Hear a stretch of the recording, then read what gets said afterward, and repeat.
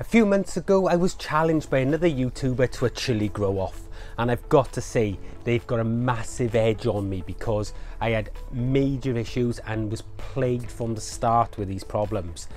But I'm pleased to say that we are now managed to get them germinated and they are ready to go into their final places.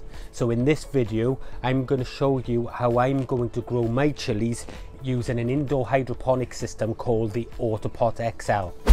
I'm Tony O'Neill and this is UK We Grow, and on this channel we deal with all things gardening, poultry keeping and beekeeping. If you want that perfect garden to relax in or just want to grow your own nutrient dense foods, then start now by clicking the subscribe button and the bell icon to be notified each time we release new content just like this.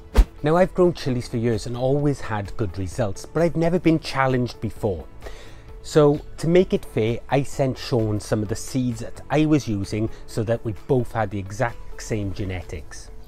Now, while Shaun stormed ahead, he's now got plants that are over 2 feet tall. I was plagued with problems, and you saw me sowing the seeds into the wool blocks, and they are fantastic things, but I put those seeds then onto a heat mat, and what I didn't know was the heat mat was faulty.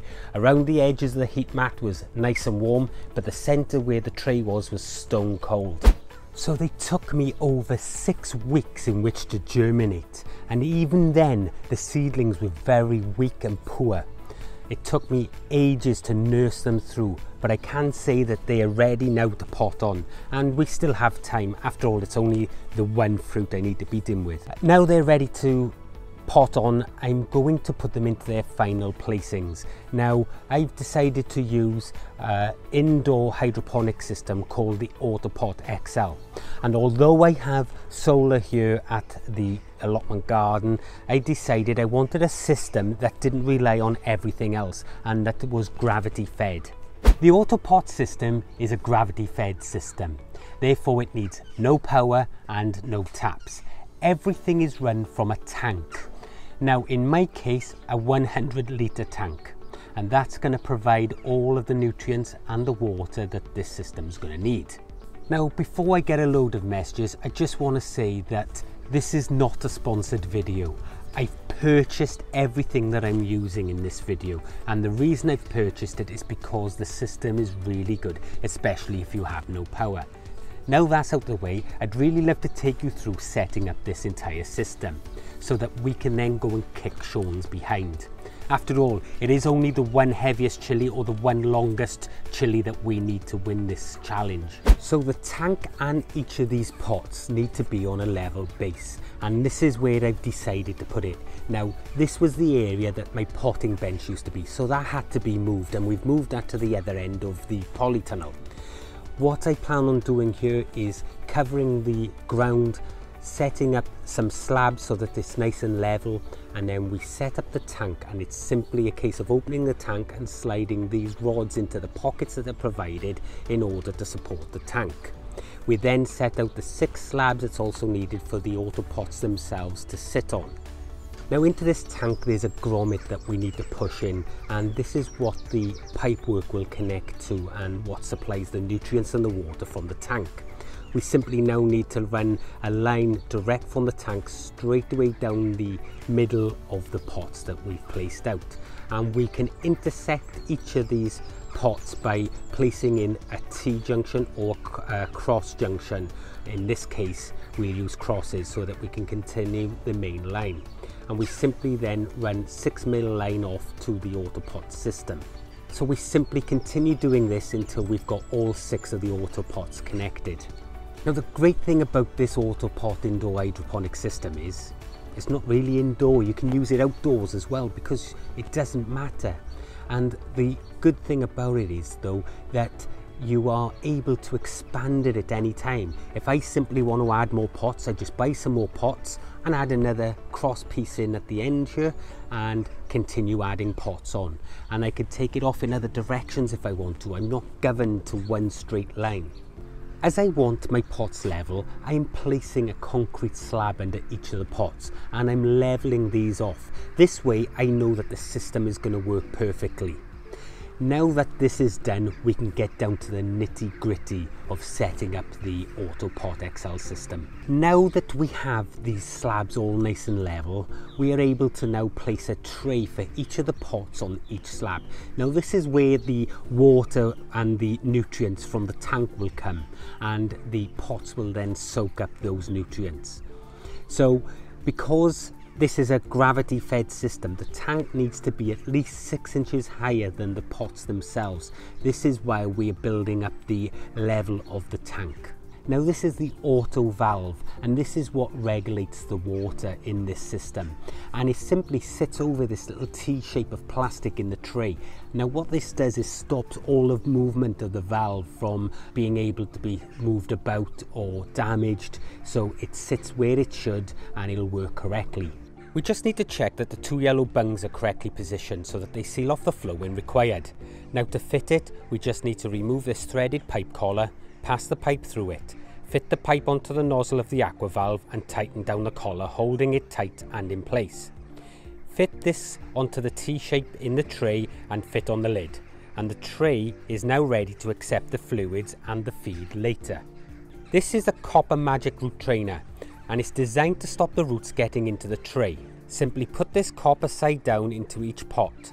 Now we need to start to fill the pots with clay pebbles. This needs to be around 5 centimeters deep, and 2 litres of these pebbles will do the trick. Firstly though, remember to wash these pebbles out because they have lots of dust and clay, and this can clog up the system, so you really need to give these pebbles a good swill. Now we need to fill each pot with soil, and I have a pre-mixed hydroponic soil made from coir and clay pebbles, and I'm going to use this. All we need to do is to fill each pot to around about 15 centimeters below the rim of the pot. Now the stars of the show, the chilies. Now I managed, although I had major issues, to germinate 3 poblano and 1 spaghetti. As we said, there's 2 different challenges going on here, a long and a heavy. So I've been lucky that I did manage to get them done. However, Shaun had an issue germinating his spaghetti, so he was unable to get a plant for that. Now, what I'm going to do, I'm going to put those 3 chilies, which are the poblano and the 1 spaghetti, and the other 2 pots are going to be taken up by chilies as well, and one's going to be a Joe's Long and the other's going to be a Hungarian hot wax, and they are going to be nothing to do with this challenge. Okay, so all we need to do now is plant the chilies. So we simply place them into the center of the pot and then fill the pots till they're about 5 centimeters below the surface of the rim. Now, because I am using coir and clay pebbles in these pots, there's no nutrition in them at all. So earlier on I filled this tank with water, and now I have to add some nutrients, and I'm going to let that sit for a day or 2. These are the nutrients I'm going to be adding, and they typically need 1 ml of this nutrient to 1 litre of water. Now the good thing about this system over an ebb and flow system is that you're able to get the pH right, and then you haven't got to worry about it again because the water isn't recycled in this tank.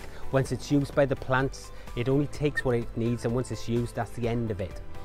So because that there is no nutrition in the coir and the clay pebbles, while I'm waiting for this system to settle down and everything else, I'll be top watering these with the solution itself, and that will see them through until the time that I'm happy that the water is settled in the tank and any sort of chlorination or anything is evaporated off. Well, that's it, that's the system set up.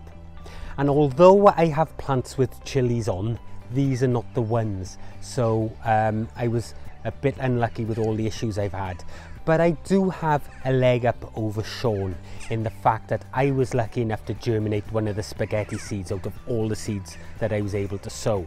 I did send quite a few down to Shaun, but he wasn't lucky enough to get one. So because of that, I do have that sort of advantage here, but that was more of a bonus challenge over the main one. So what really interests me is the poblano. Now, Shaun has managed to get his plants massive and they're already coming close to fruiting, and I am way behind, but I still have plenty of time in which to get these to fruit. And that's all we really need is one fruit, one heaviest chili. So I've got a few tricks up my sleeve that maybe Shaun doesn't know about. Question of the day: how are your chilies doing this year? Did you have any problems with germination? Let me know in the comments section below. If you've enjoyed this video, please give it a thumbs up and share it with your friends. And if you've got value from this video, well, you can subscribe here. And when you've done that, you can continue the journey by viewing one of these videos right here. I'm Tony O'Neill, this is UK Here We Grow, and remember folks, you reap what you sow. I'll see you in the next one. Bye bye.